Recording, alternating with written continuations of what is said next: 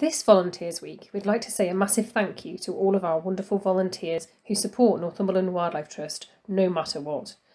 Your contribution is outstanding and we really couldn't do it without you. Here's just a few of our lovely volunteers to introduce themselves and explain exactly why they volunteer with us.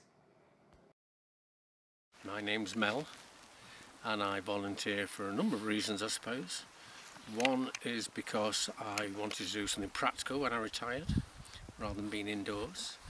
I wanted to do something that I was interested in, i.e. wildlife, so I thought I might find out a lot about wildlife by working with the Trust.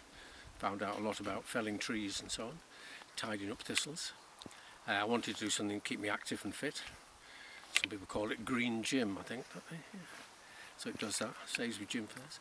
I was concerned about my wife's mental health because she can't stand it when I'm at home, so I had to get out of the house.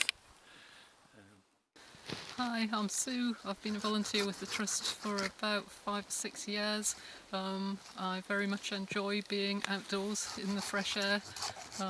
Sometimes the company's very good and we're learning a lot about wildlife and the environment generally, and it's a chance to do something to try and improve the environment. My name is Maya. I've retired after 37 years working for the NHS.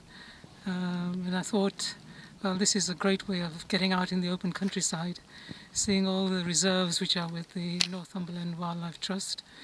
Is to meet other people and do various tasks that are going, and just enjoy nature and the countryside. It's great fun. And if you feel you've done a good day's work, which is very physical at times, but very enjoyable.